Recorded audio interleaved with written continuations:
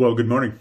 I'm Pastor Chris Myros here at Glory Baptist Church, and I'm so glad you're willing to pause your, what I imagine is probably relaxing morning on a Sunday morning here, and just take some time and gather together with us for worship.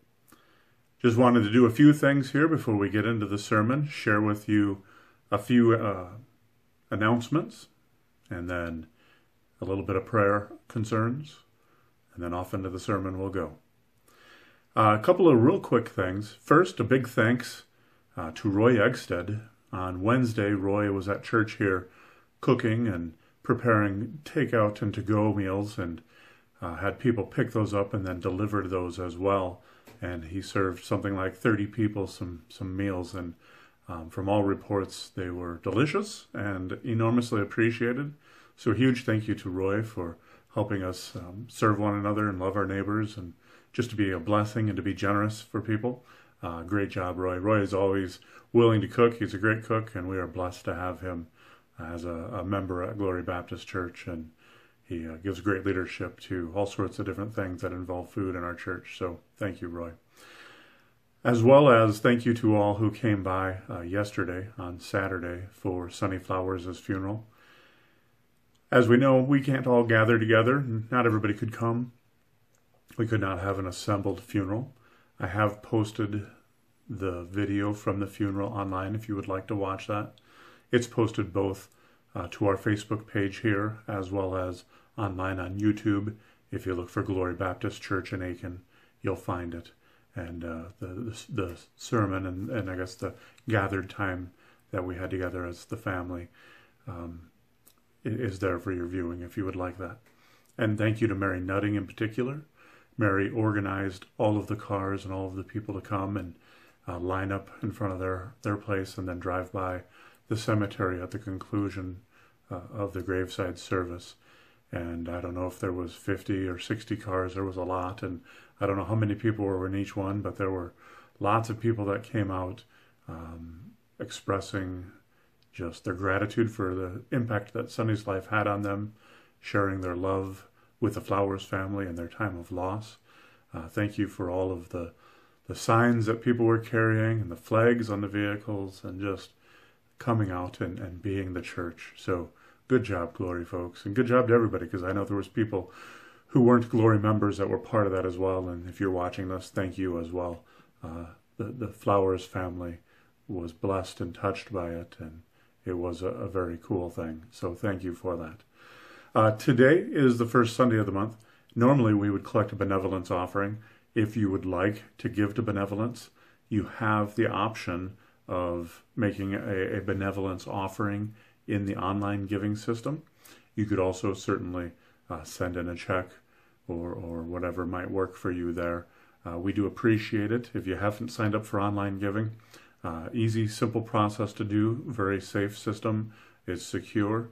If you need any help getting signed up for online giving, let myself know, or you can talk with David Baker, and we will make sure that you get plugged into that system. If you go online to the church's website, top right-hand corner, if you're in a computer like a Mac or a PC, top right-hand corner, it'll say Give. Click on that, and it'll give you all the instructions there. If you're on a cell phone or a tablet, it might be underneath the three little bars at the top corner of your screen, and then it'll say Give, and you can click on that. If you have a meeting coming up and you would like to meet online and use Zoom, let me know if your committee is going to gather, and I can make sure that we have that set up and ready to go so that our committees can continue meeting. If you would like to just get together with a few people online and have a time of chat, that's great. We can do that too. We've got a lot of digital functionality, and if you are feeling a little distanced and isolated and lonely and you want some time together with other people from Glory, we can make that happen. Just let me know. I've been doing daily devotionals and prayers online. Would love to have you jump in any time of the week on Facebook and participate in there. It reaches a lot of people, and it's meaningful to a lot of people that I am able to do that. With that, there are a number of prayer concerns. Of course, keep the Flowers family in your prayer concerns, having lost Sonny this past week. Lila and the kids and grandkids and even great-grandkids. Keep them all in your prayers. He will be dearly missed. Lots of other ongoing health concerns, many of which, started before even the COVID-19 pandemic issues. Lift all of those things up into prayer, be it for healing for various people, protection, all sorts of other things. Marie Pedigo continues to improve and is doing quite good, and we're praising God for that. Pray for Mark and Vicki Daniels' daughter Shelley, who is expecting a baby. They've asked for prayer for her. Continue to pray for folks like Gail Gilbertson with ongoing issues. Continue to pray for Matt and Adrienne Hurd, who are also expecting, and pray that little boy continues to grow and that he continues to thrive and be healthy. And pray for all those who are fighting COVID-19, of course. It's a scary illness, and eventually I believe it will probably impact all of us. We will know somebody who's had it, and just pray against that illness. Pray for the EMTs, medical staff, first responders, police, fire, everyone who comes into contact with it. Pray even for our gas station attendants and grocery store clerks who again are really kind of put out there on the front line. Continue to pray for our soldiers. Continue to pray for our leaders. Continue to pray for our church. Continue to pray for one another. Lots of things to be in prayer for. And we are thankful that we are a church of prayer. If you ever need prayer, let us know. Drop a comment. Send me a note. You can submit online on the church's website if you need prayer, and we will lift those prayers up. And so with that, those are your announcements. You can find other things in the bulletin to pray for, other informational items. If you need something, if we can bless you, if we can love you, if we can serve you here at Glory Baptist Church, please let us know. We would delight in the opportunity to do so. Let us continue on in worship. Thanks for stopping in. God bless.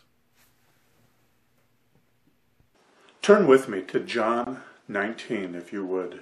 We'll start in verse 16, and I'll read down to verse 42. Our sermon today is to set up the Easter sermon for next week. This is Palm Sunday, but that won't be our focus this year, and sorry if that disappoints you. The children's lesson that I linked, there's a video that is on this Facebook event page. If you would like to know more about Palm Sunday, that video actually does a very good job of covering it, and I would encourage you to watch it even if you're not a child. But today, we move towards the cross. We come to John's account of the crucifixion, starting in verse 16. So if you've got a Bible, grab your Bible. If you don't have a Bible on you, you can use your iPhone, iPad, whatever you might have. YouVersion is always a good option for a Bible app to get the Bible. I use it literally on a daily basis. It's a very useful tool that I use on both my computer as well as on my phone. But it's going to be John 19, and I'm going to read that for you, starting in 16 on down through verse 42. So here we go. So Pilate delivered Jesus over to them to be crucified. So they took Jesus, and he went out bearing his own cross to the place called the place of the skull, which in Aramaic is called Golgotha. There they crucified him, and with him 2 others, one on either side, and Jesus between them. Pilate also wrote an inscription and put it on the cross. It read, Jesus of Nazareth, the King of the Jews. Many of the Jews read this inscription, for the place where Jesus was crucified was near the city, and it was written in Aramaic, in Latin, and in Greek. So the chief priests of the Jews said to Pilate, Do not write, the King of the Jews, but rather, this man said, I am the King of the Jews. Pilate answered, What I have written, I have written. When the soldiers had crucified Jesus, they took his garments and divided them into 4 parts, 1 part for each soldier, also his tunic. But the tunic was seamless, woven into one piece from top to bottom. So they said to one another, Let us not tear it, but cast lots for it to see whose it shall be. This was to fulfill the scripture which says, They divided my garments among them, and for my clothing they cast lots. So the soldiers did these things. But standing by the cross of Jesus were his mother and his mother's sister, Mary the wife of Clopas, and Mary Magdalene. When Jesus saw his mother and the disciple whom he loved standing nearby, he said to his mother, Woman, behold your son. Then he said to the disciple, Behold your mother. And from that hour the disciple took her to his own home. Verse 28. After this, Jesus, knowing that all was now finished, said to fulfill the scripture, "I thirst." A jar full of sour wine stood there, so they put a sponge full of the sour wine on a hyssop branch and held it to his mouth. When Jesus had received the sour wine, he said, "It is finished." And he bowed his head and he gave up his spirit. Since it was the day of preparation, and so that the bodies would not remain on the cross on the Sabbath, for the Sabbath was a high day, the Jews asked Pilate that their legs might be broken and that they might be taken away. So the soldiers came and broke the legs of the first and of the other who had been crucified with Jesus. But when they came to Jesus and saw that he was already dead, they did not break his legs. But one of the soldiers pierced his side with a spear, and at once there came out blood and water. He who saw it has borne witness. His testimony is true, and he knows that he is telling the truth, that you may also believe. For these things took place that the scripture might be fulfilled. Not one of his bones will be broken. And again, another scripture says, "They will look on him whom they have pierced." After these things, Joseph of Arimathea, who was a disciple of Jesus, but secretly for fear of the Jews, asked Pilate that he might take away the body of Jesus. And Pilate gave him permission. So he came and took away his body. Nicodemus also, who earlier had come to Jesus by night, came bringing a mixture of myrrh and aloe, about 75 pounds in weight. So they took the body of Jesus, they bound it in linen cloths with the spices, as is the burial customs of the Jews. Now in the place where he was crucified there was a garden, and in the garden a new tomb which no one had yet been laid. So because of the Jewish day of preparation, since the tomb was close at hand, they lay Jesus there.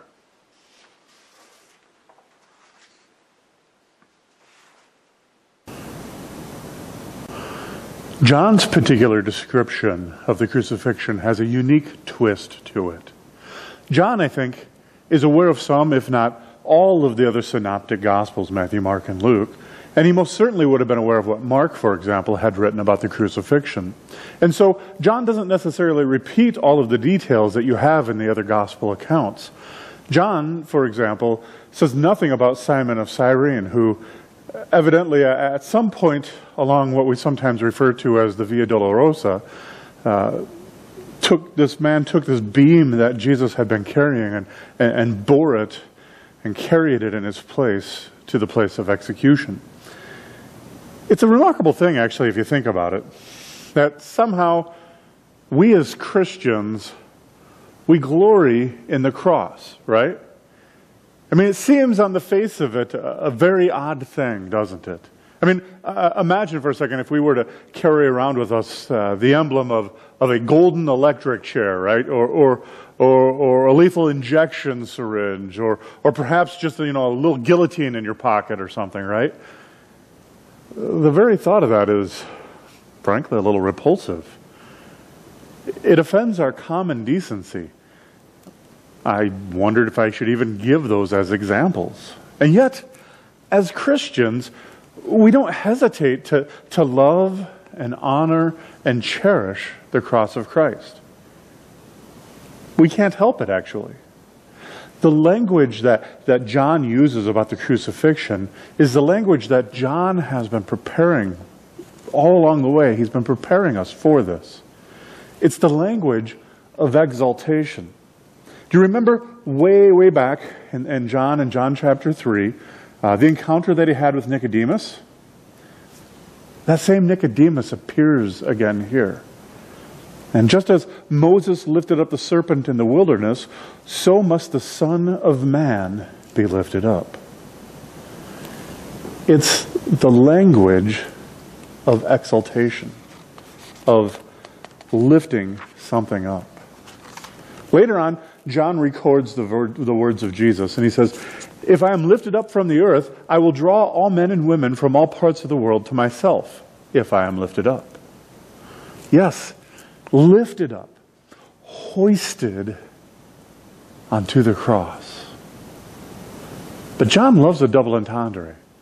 When you read John, look for those double meanings. Yes, hoisted up onto a cross, but in a very real way, exalted as well. I mean, the whole discussion, do you remember in the preceding section with Pilate and Caiaphas and Ananias, right? What John has been singling out in the mockery of the trial, do you remember that? It was the very statement of Pilate. Behold the king, right? John, having prepared us now, is going to describe the cross. Not in terms and in the details of suffering, but actually he's describing what's happening here with the idea that actually Jesus is being exalted here. So that in verses 17 through 22, we have the trials of the cross, and in the way in which the cross is seen as the king's enthronement, in fact. Then in verses 23 and 24, the cross is seen as the king's. And yes, the king's. It's seen as the king's disrobing. And then in verses 25 through 27, the way the cross is seen is as the king's very last acts. Then in verses 28 through the end, the way the cross is seen is as the king's royal burial. Follow me through these 4 different acts that we find, these acts of the kings. Yes, behold the king as he goes to crucifixion, as he goes eventually on then into burial. Number 1 in your notes. The whole section in verses 17 through 22 focuses on the sign. The traditional sign that would be placed on the cross of the one who was to be executed. John, however, focuses on something that the other Gospels don't focus on. The others say that this plaque reads, "This is the King of the Jews." But John alone notices something.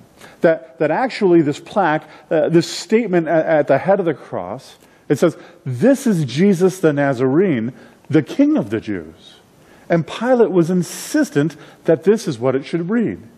That it was in Hebrew, that it was in Latin, it was in Greek, right? Hebrew representing the official language of Judea, Latin representing the official Latin language of the Roman Empire, and Greek, of course, was the common language, the street language, the lingua franca. And John has set the scene here. It's the Passover time. This crucifixion, it takes place right on the main road going in and out of Jerusalem. And John doesn't mention along the way Simon of Cyrene. Mark does in his gospel, alluding to 2 sons of his, Rufus and Alexander, which these men were definitely, or evidently at least, known to the church. And perhaps Simon of Cyrene, we don't know, was a believer. Perhaps he was a disciple.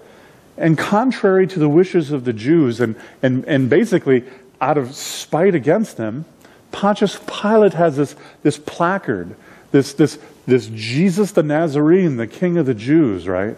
And John is seeing fulfilled here, just as he had done in the previous section, just as he had done in the allusion of Caiaphas and the high priest, that one man should die in place of the whole.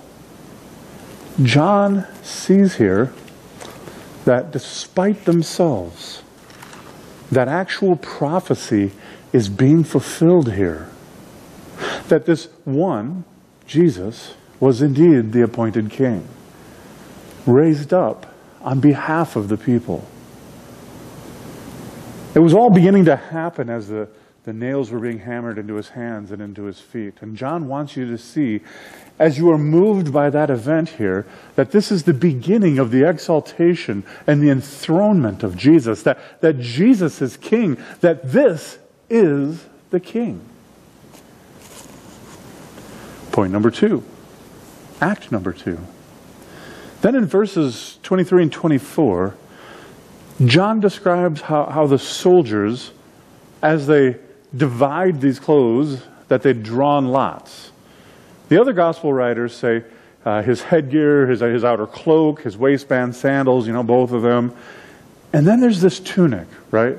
This seamless robe, this perfectly woven robe, this tunic. And rather than destroy it, they draw their lots to see who would come into possession of this garment. And John says in verse 24 that they were fulfilling the scripture, 2 scriptures in fact. Our great king, nowhere more clearly displays the significance of his kingship than in the way in which, in his very final hours, in fact, in some of his very final moments, he is disrobed. He is disrobed as he makes his way onto the cross. Do you remember in John 13, in the upper room, when the disciples are sitting there arguing which one of them is going to be the greatest, right? They're sitting there having an argument. What does Jesus do? Jesus removes his outer garment. The garment that now the soldiers had cast lots for. And he took a servant's towel and he wrapped it around himself and he washed the disciples' feet as a symbol of what he was going to do upon the cross. And now he takes the last steps down into his humiliation. The king, in his humiliation, the soldiers don't understand it. The Jews, they don't see it. But Jesus' last garment is being stripped away from him. And yes, appalling as it is to think of it, he was probably crucified naked. Appalling as that is to think, having nothing to cover him. That may be why we see when he says in Isaiah 53 that we avert our gaze from him. And do you remember the last thing the Bible says before the description of mankind's fall, way back in the book of Genesis? What's the last thing that is said before the description of the fall? That Adam and Eve were naked, and they were not ashamed. And they were not ashamed. They had nothing to be embarrassed about. Clothing comes after the fall. And that's deeply significant.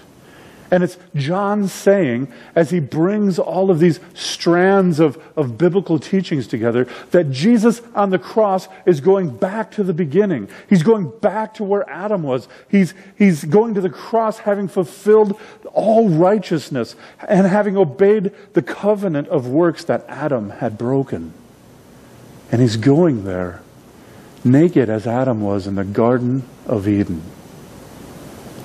But unlike Adam, he's covered in sin. He's covered with our sin. And bearing Adam's shame, and bearing Adam's guilt, and therein meeting the judgment of God, at the cross, Jesus meets the unmitigated judgment of God. You know when Paul says in Romans 1, the wrath of God is revealed from heaven against all unrighteousness and the ungodliness of me? You have to understand that wrath is mitigated. It's not the full wrath of God, or the whole world would be consumed. It's a mitigated wrath. It's a wrath that holds back. But on the cross, that wrath doesn't hold back.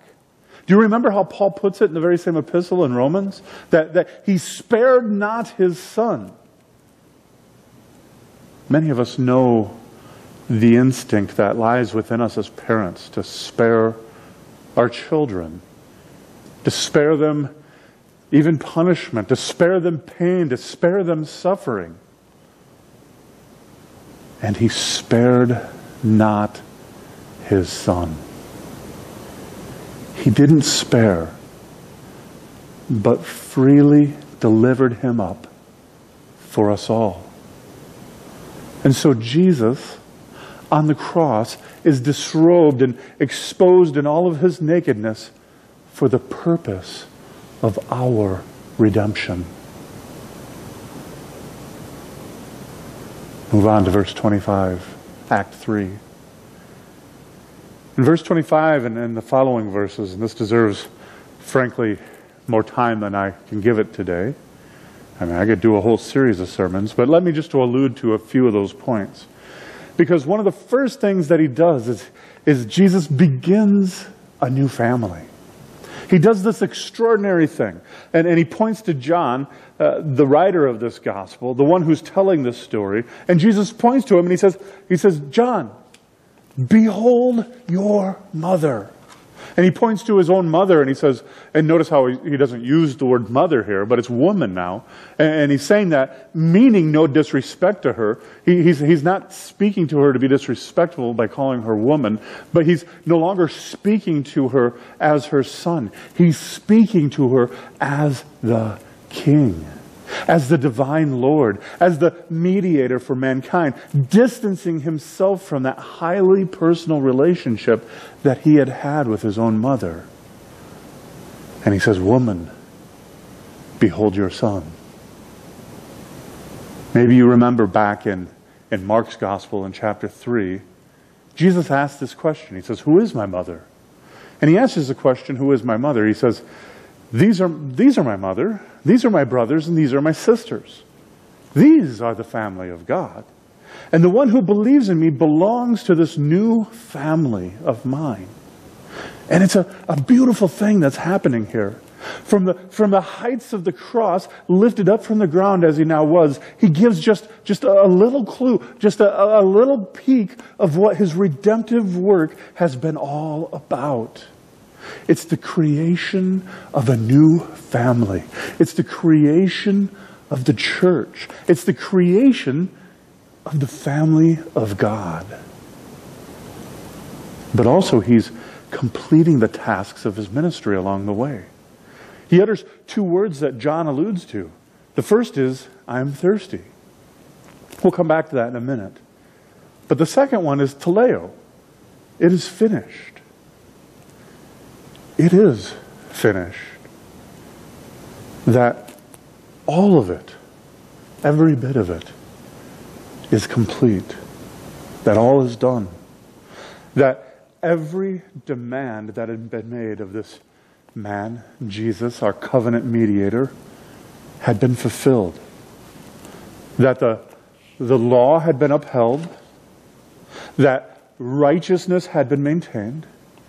And he's offered himself as the substitute for his people. And it is now finished. Amazing that through all of the suffering that he's gone through, he has this consciousness that he is here about his Father's business and that he has completed it. That the task is done. That the work is now over. And it says that his bones are not broken. Why is that significant? Why is it significant that his bones weren't broken? Because John says it fulfills Scripture for one thing. And the significant lies in the laws that were associated with the Passover. See, Jesus is the Passover lamb. And one of the requirements of the Passover lambs was that they were to be perfect, right? You couldn't come to the Passover and offer a lamb that only had one ear or one that only had 3 legs. It had to be perfect. It had to be perfect. And here on the cross is the Passover lamb whose blood delivers the people of God from the angel of death. Jesus is the true Passover lamb. And on the cross, he is standing in our place of judgment. And then there's this reference to this spear that is thrust into Jesus' side. And John says, and it's so full of meaning for John, that out of his side flows blood and water. John's interest is not medical here. John's interest, you may remember, goes all the way back to John chapter 7. You remember at the Feast of Tabernacles, right? How John had said that when the priests, they had carried those golden pitchers from the pool of Siloam, filled with water, and they brought them to the people. And then on the 7th day, when that water was poured, suddenly Jesus shouts out that in the midst of the temple there, that if any man should thirst, if any man here, if you thirst, let him come to me. And John made an allusion there in John chapter 7 that what Jesus was saying on that occasion was that out of him flowed this river of living water. And it was a reference to the Holy Spirit. It was a reference, I think, actually to Pentecost. And I think for John, in a strange way, the fact that out of his side flows this blood and water was yet another fulfillment of the promise that Jesus had made. That the consequence of Jesus' dying and rising, that the Holy Spirit then would descend on the day of Pentecost. And for John, that is deeply significant. You see why then that Jesus then says, I thirst. Do you see why Jesus says, I thirst? Because back in John chapter 7, at the promise of the Holy Spirit, what did Jesus said? He said, if any man should thirst, let him come to me. Let him come to me, and out of me, out of my side will flow rivers of living water for you. And Jesus here is thirsty so that our thirst may be quenched. Jesus bears the curse of thirst in order that our thirst may be fully quenched in Him by His Holy Spirit. Now, of course, there's more and more and more here than I have time to get into. But even from the cross, do you see that the King in His final acts, His ruling and His reigning and His pointing to the future, the outpouring of the Spirit and the emerging of the church of the New Testament is all taking place right here on the cross. And then there's this final thing, a fourth thing, and that is the King's death. Two different men ask Pontius Pilate's permission to bury the body of Jesus. Joseph of Arimathea and Nicodemus. And the point that John draws attention to is the amount of spices that they bring. It's something like 75 to 100 pounds of spices. And whatever the exact amount was, it was the amount that was fit for a king. And that's the very point that John's making. This was far, far, far more than was required for any ordinary burial. And Joseph of Arimathea and Nicodemus, these two kind of secret by night disciples, they now understand, right?